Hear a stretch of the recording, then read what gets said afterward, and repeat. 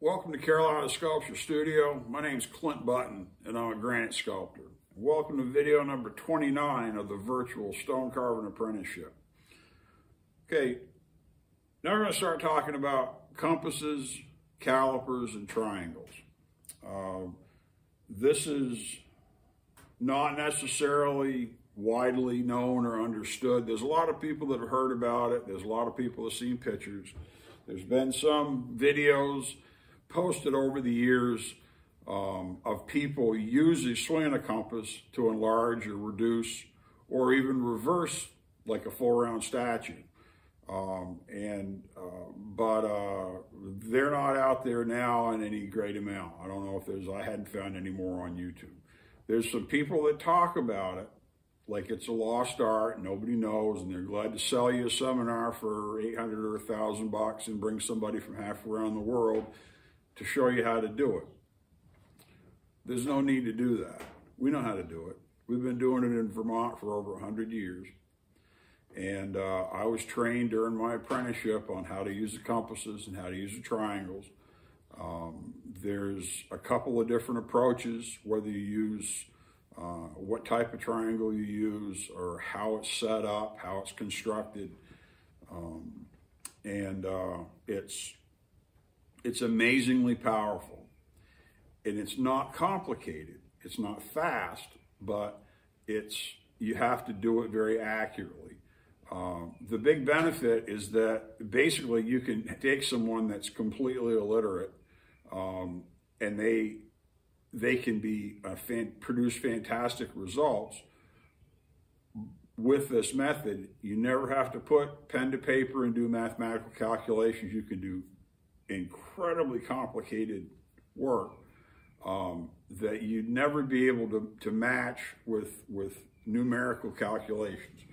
And so you end up using the function of the apex angle of an isosceles triangle or the primary angle of a triangle in order to define a relationship between two values.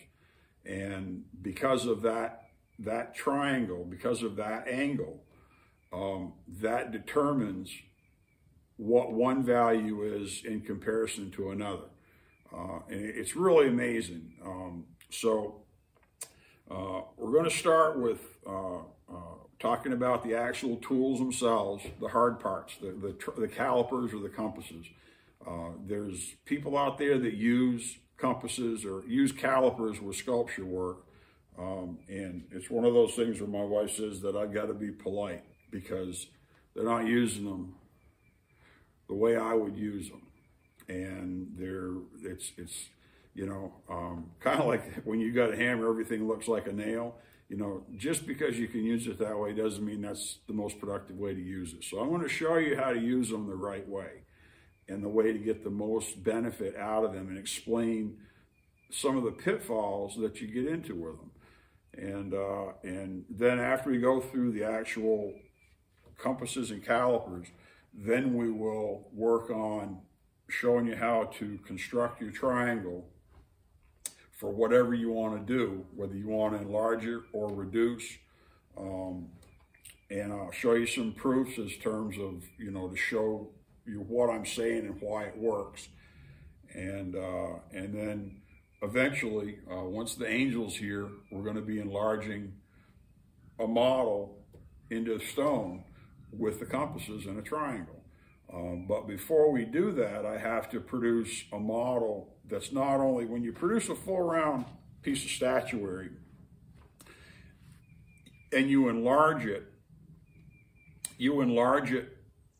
in its entirety, and there's no foreshortening.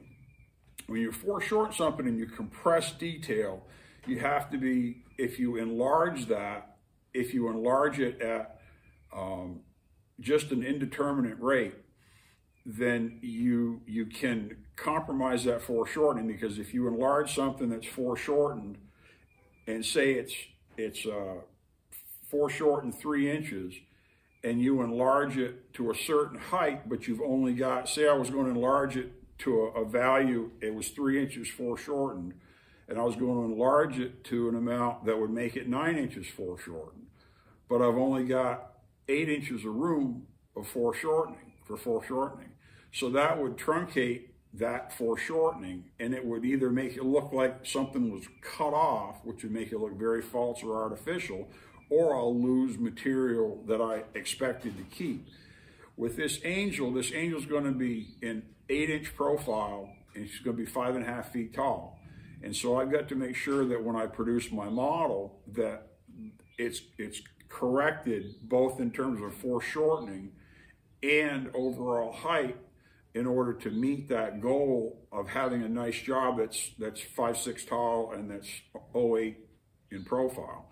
So I'm going to use my triangle. We're going to set the triangle up early so that I can calculate a few dimensions in terms of how much I need to foreshorten it for the approximate amount that I'm making the angel in terms of height.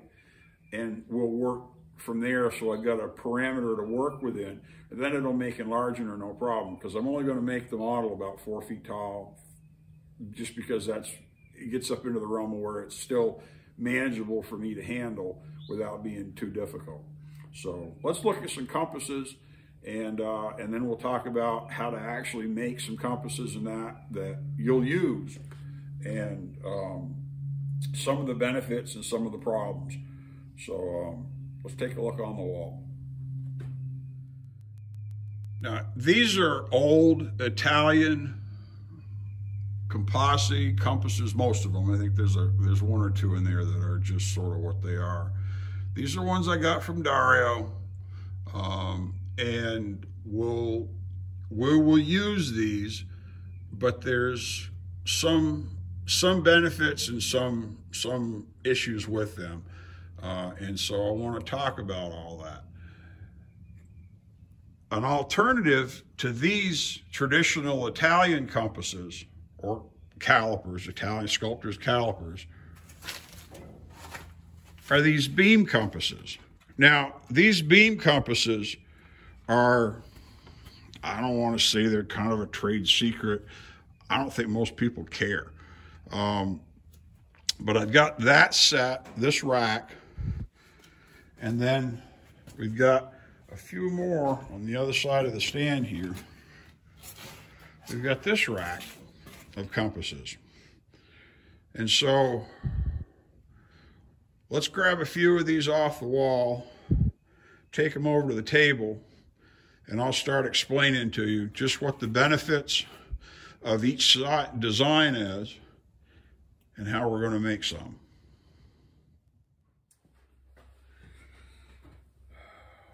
Okay, by definition, a caliper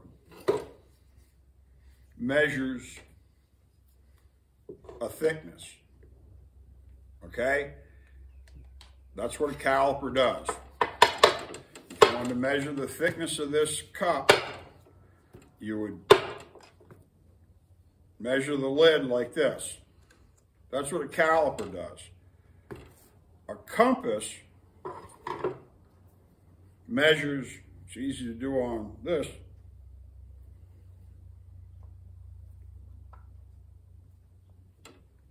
a compass measures a radius.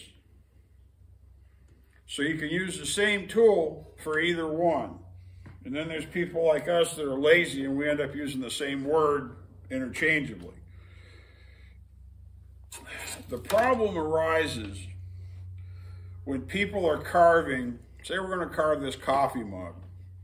They take their caliper, they measure that, then they go over to their stone and they just hold it on there to see if it's the same size. Well, great. The problem is that this dimension may exist exactly where it needs to exist, or it may be crooked, or it may be off-center. It can exist anywhere, and that's the problem. When you see somebody that takes a pair of calipers and they measure the mouth or an eye or an ear, and then they go over to their stone and they hold it up and they measure it, that only has about so much value, because that mouth could be skewed, it could be rotated, it could be out or in. You don't know where the placement's not right. So when we do it with sculpture, when we do it the correct way, we'll have foundation points, just like we do with a pointing machine, and we'll take our measurements from a specific place that's the only place we measure from, and we'll measure to that detail on the job. And I didn't get a model off the wall because I want to get a ladder out, and I want to show you how to do this later on. Now that one measurement's not going to tell you much. So we have to do it. You can do it with just two measurements and see where they meet, where they cross, but that still isn't necessarily the best thing to do. It's best to do it with three, and you have three measurements from three foundation points that each go to the same singular point. And what you're doing is you're defining three spheres or three radii, using the radii that describe three spheres and how they uniquely relate to each other, because they will intersect at a very specific place. And when they all come together, you will have a point. It will be an intersection. So you'll end up carving until you get to that point. You put your dot, you go do the next one. Okay, so that's great if you're going to do it in 1-to-1 scale. But if you're going to say you want to enlarge something, make it bigger, or you want to reduce something and make it smaller, or even if you want to carve a mirror image, because my cousin Andy did the twins, he did a pair of mirror image statues like this during my apprenticeship right beside me. It's really cool. Even Giuliano said he'd heard about it, but he'd never seen it done. Well, Andy did it. So I got a full lesson on that. All done with calipers. And the triangle. So in order to enlarge a model or reduce a model, we take a measurement with a caliper from a foundation point, just like I said, and then we can manipulate it with the triangle, use the triangle to manipulate that measurement and enlarge it. Now, Andy's really smart. Andy pays attention. And the problem with these compasses, these old style ones, is that even if they open up a lot to capture a fairly big thing, say for instance I was trying to capture a point that was over here because there was something sitting on this side. If I came down from my foundation point, I hit the cup, so I can't do it. It interferes. Well, there was a postcard. This is why you got to pay attention to everything. Remember I told you to be observant? You got to pay attention and look at everything. Look at all these books. Look at all this different stuff. There was a postcard of Alcide Fantoni at Rock of Ages working on a statue. And he's doing it the old way. He cut it long, so he had to have to cut the joint afterwards because the joint's got all the saw marks across the head grain and everything. Up in Barrie, he had a few of these, and I'll try to stick it up here. I've got it hanging on the wall in my office. He had a bunch of these beam calipers hanging, laying on his stone. So Andy figured it out. He took the beam caliper. Now it's real easy to reach the other side of that coffee cup because there's plenty of clearance here. Really cool. Dante Rossi did the same thing. I believe the picture of him working on the Mercedes has some beam calipers on it. Maybe not, but I think it does. These are shop-made tools. You don't buy them anywhere. All they are, and literally, like this one, some of this stuff, this is from the building I tore down here. A little bit of a building when I tore everything off. I built my studio. You take a pair in the old stone sheds. Remember I told you can't use a straight edge to check your level or your flat on a stone? because it'll ruin your carpenter's square, because it'll round them all off like this.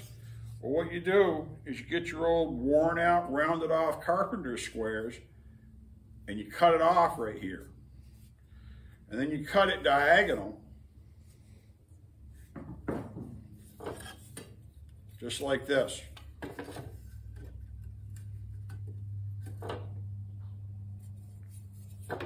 Then you drill a couple holes in them. You shape the ends the way you want. Some pretty straight, some you work over your anvil or whatever, back of the vise, and bend them a little bit so they're nice and sharp. You want these things to be needle sharp, because the sharper the point is, the more accurate they are. And then all you have to do is take a piece of plywood or a board, cut a slot in it, put a carriage bolt, put a wing nut and a washer on there, and you got a beam caliper. And you can do so much with these things. See, I even put that one in backwards, because sometimes that's the better reach. You can reach something better that way. You never know what's going to make it work the best. So they're very convertible. You know, I don't need to have one make any that are 8 feet long, because if I need one that's, say, 6 foot long, I could just take this one out, bolt that together, and now I got a great big giant long one. So they're so valuable, they're so versatile, they're just fantastic. So these are beam calipers or beam compasses, you know. And these are used to capture your measurements. Now, and then to apply them once you've calculated the new measurement, the new dimension. So make several of them. Make a couple of sets, because you're going to need, for every point that you shoot, that you take and shoot, you're going to need one compass to capture it and one to translate to apply, okay? Because you can't take, you have to keep your old one just in case you bump your tool. Well, well, now I got to redo it, okay? If I keep my old compass set to the dimension, the measurement that I took, until I'm done producing that new point, I've still got this, so I can go and apply this to my triangle again. So I've got to have, and if I'm doing three radii, I've got to have 6 compasses to use every time I shoot a point. So you got to have a few of them. I made up some that were rounded. Okay, can you see this is round? Then I made up that are notched, and I made some that were square. And see, the square ones, I put a black stripe on it just so I could keep track of it. And then we found a few more old carpenter squares, because old carpenter squares are cheap.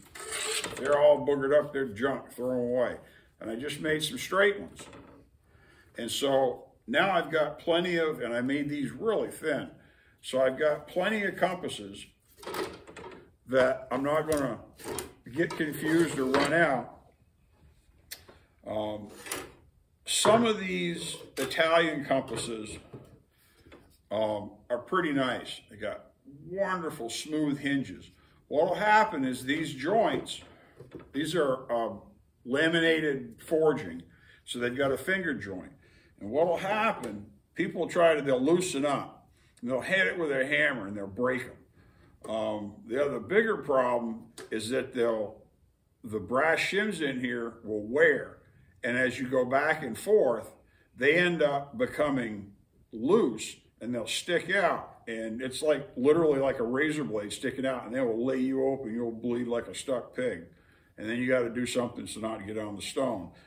The danger is when they get a loose spot in the hinge, or they won't hold their shape very well. And a lot of times there's a certain range where they were used a lot and they'll be really soft and you really can't use it that well. So you may be able to use them, you may not, but these are expensive.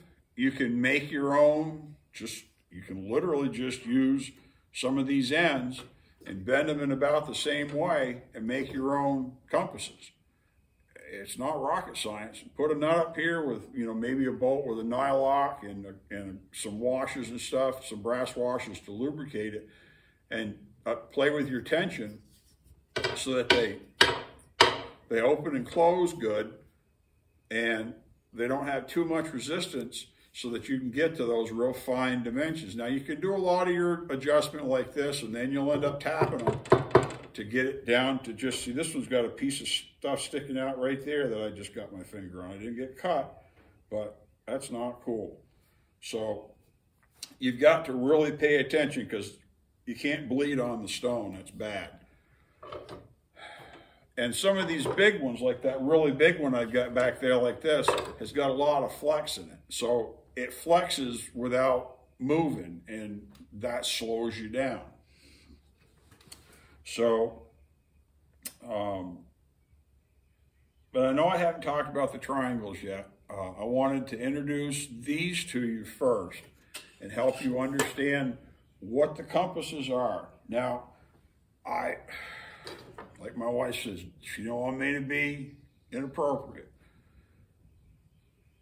I'm sure there's going to be people that ask me or that are curious about the proportional calipers that look like a cross, and you can, they're sort of made like this to where you can adjust the point to where if you open a little bit on one end, it opens more or less on the other end. There's none of those here, okay? None. And there were none of them in the studios where I apprenticed. None. Okay? We don't use them. When you're doing a straight, if you're going to multiply something or whatever by, you're going to enlarge it by a factor of 3. 1, 2, 3 along a straight line, and then capture that dimension. You just need a straight line. So if you think having that fancy caliper there is really great, look at how sharp the points are. An awful lot of those have got rounded points. They're very blunt. That means they're not accurate. They might be accurate for measuring a thickness, like on something you're turning on a lathe, because that front part, the very edge of that tangent on those round ends is going to capture the dimension. In terms of sculpture, they're really not that beneficial. You want to use them? Have at it. Don't ask me about them because I don't do them. I don't have anything to do with them. So, and I don't just take a measurement and hold it up. We will check some things to proof a model, because when you enlarge something more than about 2 times, you start increasing, your errors are enhanced by the enlargement. And so we'll go down and maybe put a center line on a model and measure from one side to the other, but we do it off of a specific place. We don't just hold it up here and hold it up there and hold it up here and hold it up there. We want to make sure that all these details are correct. So if you go from a specific point on the model, even if it's just a center line with a number of dots down there, then you can check it to see if arms are the same length, if they're accurate. Like you can check from the midpoint of the chest to the shoulder, and then check from the shoulder to the elbow on both sides to see if one's, an eighth or whatever longer than the other one. And then you've got to correct that. You got to fix it, because you'll just expand that error and it won't look good. But as far as just holding it up and measuring an ear or a hand or something to put it on a final job, no, that's not.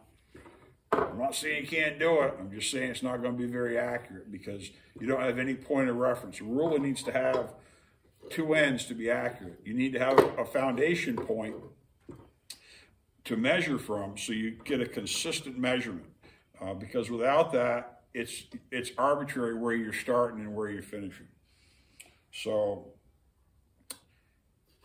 you make up some compasses if you'd like out of metal. It's not a big deal. Pretty simple. It's even easier to get some wood and some carriage bolts and some old worn out, boogered up carpenter square, even if you got to go to the yard sale, the flea market, because y'all don't have a stone shed to go to where they're throwing them away.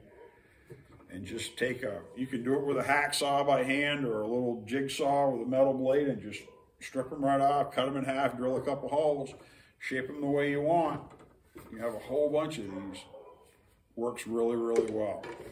And for the most part, if you have just a regular carpenter square like this, whether you cut it here or here, and then cut a diagonal on it and leave your ends fat, that's plenty of room.